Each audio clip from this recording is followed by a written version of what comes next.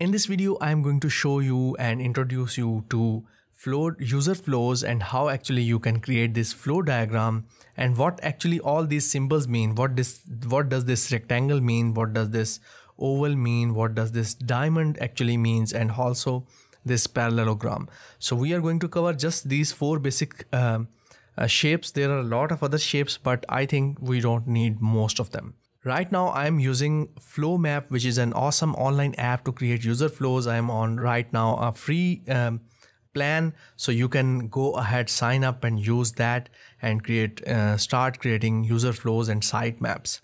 Anyhow, so right now we are going to start with this user flow. Now this user flow is actually about a user downloading the InVision app, which is a prototyping app, and actually commenting on the prototype. So all the steps involved from start to finish till the time he comments, we are going to show them in a flow that a user is going to flow from here to new screen, to new process, to new action.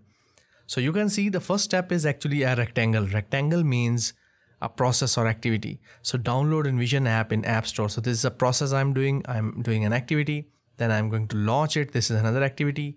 Now you can see sign in is actually in an oval. Now why it is in an oval? Because oval means that it is going to be the starting point of that process.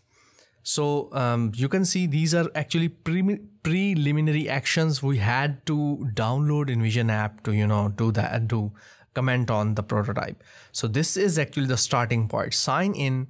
And you can see if I'm pressing actually space bar and dragging it up, and here we have already have an account. So this is a decision. So it has two paths. If you have the account, you are going to go to one path. If you don't have the account, you are going to go to another path. So these are two paths. So once we have a decision to make, we are going to use this diamond.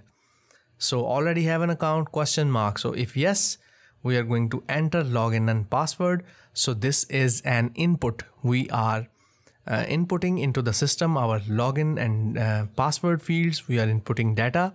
So this parallelogram is actually means that we are giving some input. So whenever you try to give some input to your system in any format, filling a form or filling a sign up form or things like that, you are going to enter.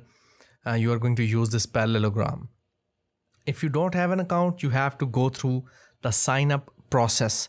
It is a process, so that is why it is actually showing into a rectangle. Let's go down. Okay, so after login and sign up, we are going to go to the home screen, and then we are moving to the next application navigation. Then we want to see and comment on the prototype. Then we have open prototype tab. So these are all the processes user is doing. So he's right now open the prototype tab.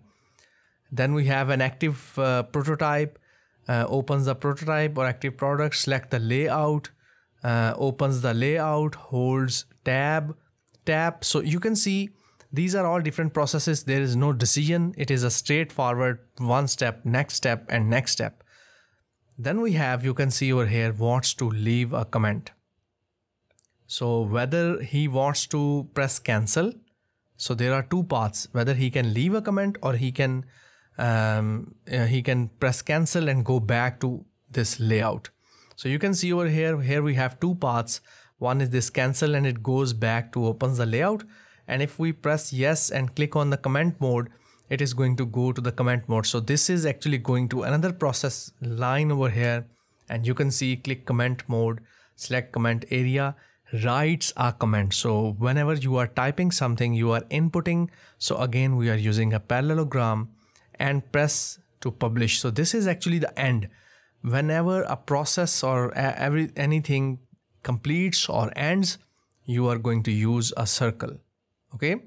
Press to publish, you can see it is a green circle. Now here it ends. So that is all about creating a user flow diagram in this Flowmapp. You can use any other graphic tool too, but I think using this online is very easy. They have all the shapes and everything already built in. So if I go to my account, let me go to my account. I have the projects. This one is Frogland. And if I go over here, you can see here is the sitemap I have created. Here is the user flow diagram. Okay. Now, if I want to add something over here, I am going to click in over here in this empty area. And I am going to use a circle over here because it has ended. So I am going to say something like successful onboarding. Let's make it a little bigger. Like this. Like this. Okay. Now we are going to connect it with like this one. And let's turn this to green. Okay. So we have our successful onboarding. So you can see over here, you can also do something over here like this. And I'm going to press over here, start.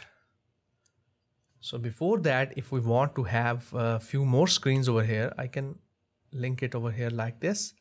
If I want to have something like a process which is download app from App Store, and then we are going to have another one which is over here, launch app, sofa app, or something like that. Okay, so we are going to connect them like this and like this. So you can see it is pretty easy. We have these two processes. Then we have the start. Once it has been launched, it is going to show us a welcome screen. Have an account? No. Then we are going to have this create account or sign up. And if we have this, then we are going to go to login. You can also use an input over here, but for simplicity, I have skipped that. And if you want to use it, you can use it. Let's drag it a bit at the bottom. I'm going to expand it a bit because it is a bit not showing. Okay, so now it is showing. Let's move this a bit over here, like this.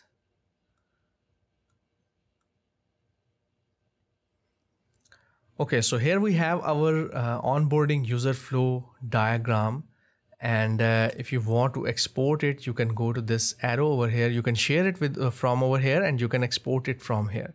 So if you click on export, you can see we have few options that export as SVG format, export as a PNG format, transparent background. If I want a transparent background, I can have a transparent background, project title, document creation date. You can hide it if you want to show it. Then we have original size.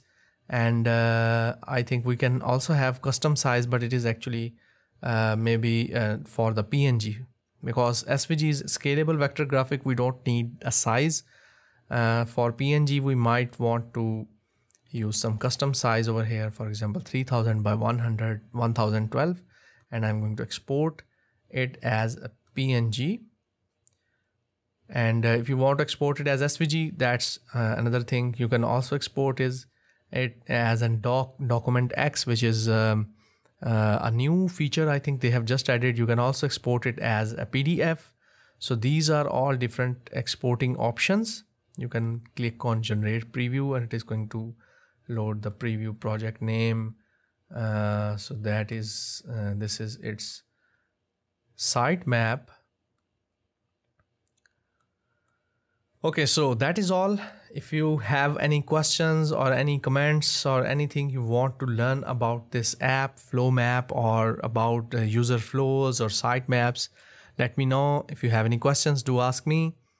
Let's move on to the next lesson and the next video.